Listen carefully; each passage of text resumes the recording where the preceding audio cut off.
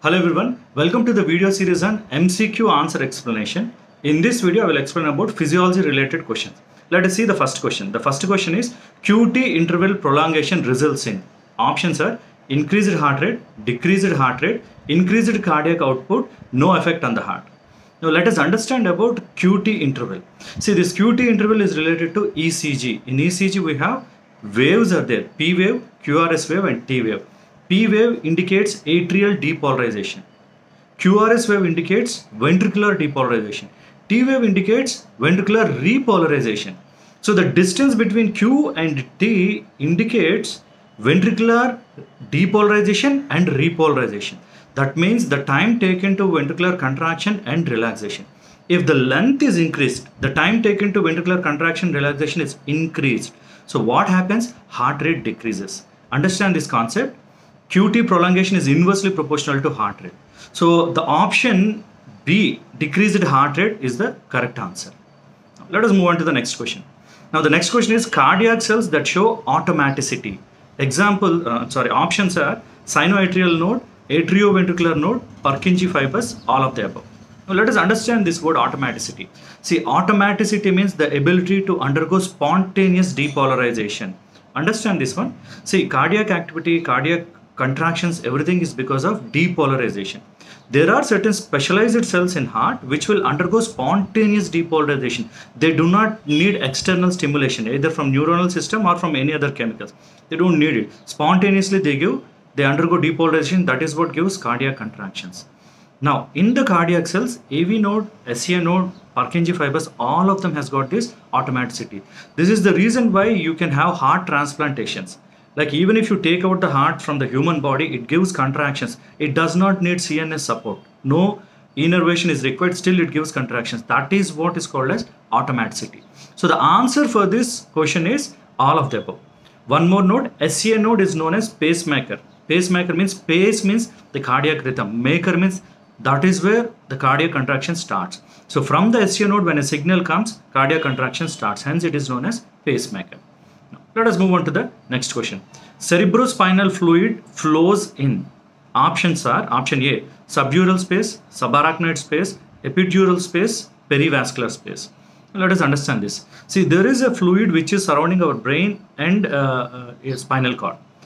The job of this fluid is it will help us to protect from mechanical frictions. So brain will not undergo any mechanical frictions because of this fluid thing. It also provides nutrients, substance exchange and all of them. Now this fluid flows in particular space in the brain. Now brain is covered with certain layers called as meninges. Meninges is made up of three layers: dura mater, arachnoid mater, pia mater. The space between dura mater and arachnoid mater is known as epidural space. The space between arachnoid and pia mater is known as subarachnoid space. Now in the brain, cerebrospinal fluid flows here. In the subarachnoid space, the fluid flows. So this is what is the answer. Option B, subarachnoid space, is the right answer.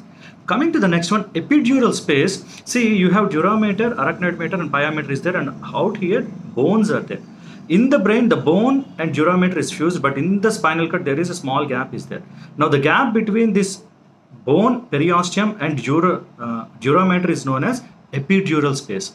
Now here is where pregnant women get injected. During deliveries, the general anesthetic is given in epidural space. It is called as epidural space.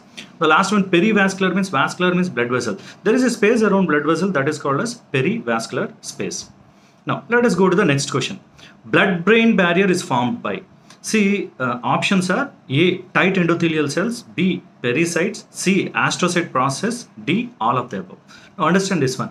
Unlike normal blood vessels, the brain blood vessels has got tight endothelial cell junctions. That means, see, in normal blood vessels, the endothelial cell make this basement of blood vessels.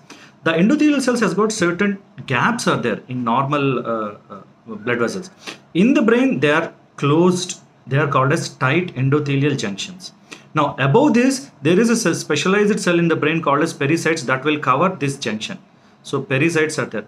On the top of it, astrocyte processes will cover like this. So look at this tight endothelial junction, pericyte and astrocyte process. So blood-brain barrier is made up of all the three. So the option here is all the above. Understand this one, astrocytes are specialized cells which appear like stars, hence they are called as astrocytes. There are certain branches comes out of the cell that will cover these tight endothelial junctions. So all the three will make a blood-brain barrier. Let us move on to the next question. Somatostatin effect is. Somatostatin is a kind of hormone which is released in the intestinal tract. It is released in pancreas and in gastrointestinal mucosa. Now the options given are decreased gastric acid, decreased pepsinogen, decreased insulin release, all of the above. Understand this, somatostatin is an inhibitory hormone. Stasis means to stop. So it stops all the things, like it decreases gastric acid release, it decreases pepsinogen release, it decreases insulin as well as glucagon release. Hence the option is all of the above. So these are all about physiology related questions. Thank you for watching this video. All the best.